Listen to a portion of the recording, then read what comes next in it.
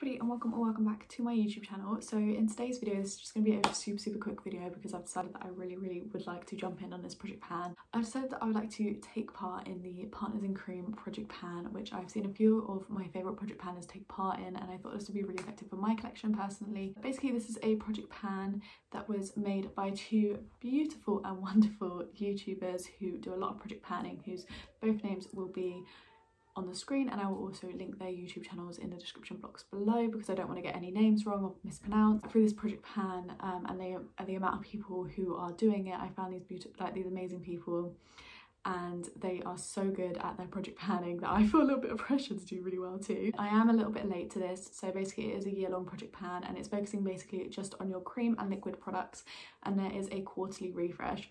So I thought, because there's a quarterly refresh, I'm kind of like in the right time that I could get away with doing an introduction, but I won't do like a numbered update. It will just be like a April update. It'll be the month update, and all updates will be going up on the 10th of the month because that is when the updates are scheduled to go up, and everyone who partakes in this project pan schedules and posts the update on the same day. So some days some weeks you guys might have 2 videos from me if there is an update for this project pan that is due. In this project pan you can choose anywhere between 3 and 6 liquid or cream products, basically anything that is not a powder to work on. I have decided to start this project with 4 products. I thought that was kind of like a well-rounded number for me, and I'm quite happy to work on that amount of numbers at one time, along with my rolling project 10 pan for the whole year. The first product that I have put in here is the Travel Cosmetics Lip and Cheek Jam. This is a 78% water-based lip and cheek product.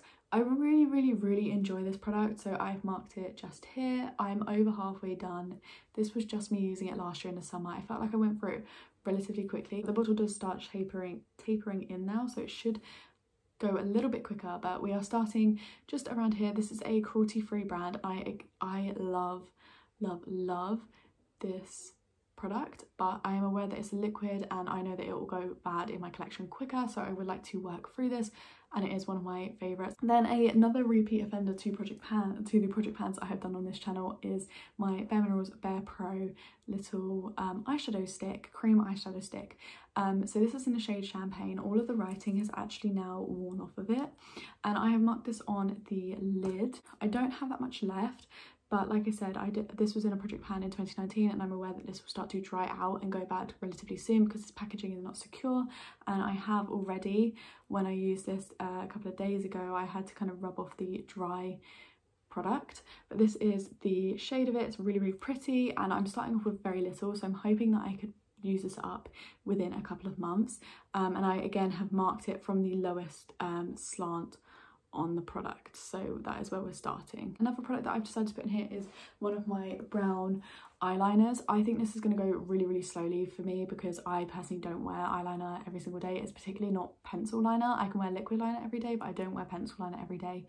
However, I do think I could use this as like a cream shadow and then set it with a powder eyeshadow. I just want to use this up. I think this is a Academy of Colour one, but I'm not 100% sure, so don't quote me on that, but it is a cheaper drugstore brand, and this is what it looks like, and it's just a typical brown liner. It is quite creamy and quite pigmented, so I am a bit worried that it's going to slide across the skin. I haven't used this in a while now. I have marked this on a piece of paper because there's no other illegible way for me to mark this, and it's been a while since I've marked things on a piece of paper, so this feels very illegitimate.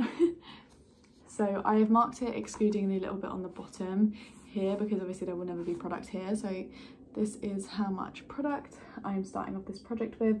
I would like to sharpen this. I'm gonna say like twice a month consistently. I think that would give me good progress. Finally, the product that I am the most horrified and most scared and nervous to try and use up. I have already taken the stopper out of this product, and that is my Collection Velvet Kiss Moisturising Lip Cream.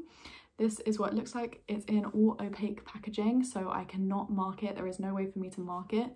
All that I can really do is hope and pray that when I take it out, you guys can kind of see in there. There is no product in the middle anymore. It's all on the edges, but you can kind of tell from how dirty the wand is. There is a fair amount of product left in here.